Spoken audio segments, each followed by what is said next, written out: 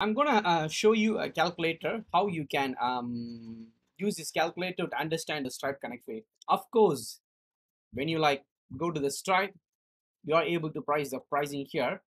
They have their payment pricing and other pricing, and I explain you how to simplify and understand these things. But before we go inside, what is the difference between what they are explaining and what we are showing here is that most of our clients ask when they sign up, they think, okay, let's Stripe is good enough, let's go ahead.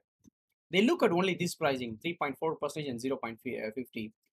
Of course, this price will vary based on the country you are, but like this is only the payment pricing in a marketplace. When you are using the Stripe Connect, where it allows you to provide payment and also this provides you the function of payout, which is like sending the money to the seller. Yeah, there is an additional charge. So for the payout, they charge you a 0.25, not just the 0.25, and also another fixed fee, but based on whichever the package you choose. uh, we implemented Express, so there is another like a fixed fee, and per account, for every active seller account they charge a monthly fee as well. Okay, let's see this calculator to understand.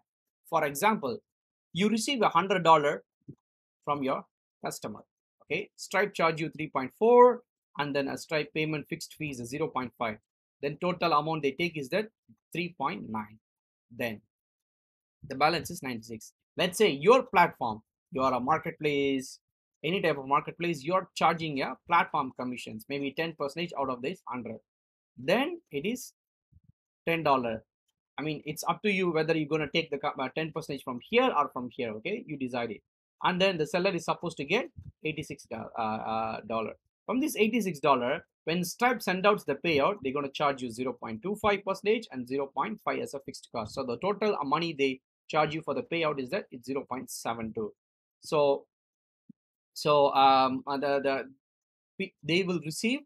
I mean, if you look at this, so it's 99, sorry, 86.10 minus the 0.72, 85.38. This is the amount the seller is going to receive.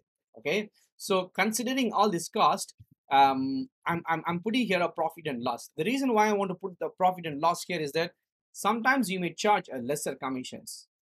Okay, maybe a 3% or 4%. Okay, when you do that, then your total amount, or the minimum buying transaction amount should be a proper amount. Otherwise, you'll make loss. For example, if you allow a $5 transaction, after the Stripe fixed fee as 0.3 and then the payout of like 0.26, you're gonna like make a loss.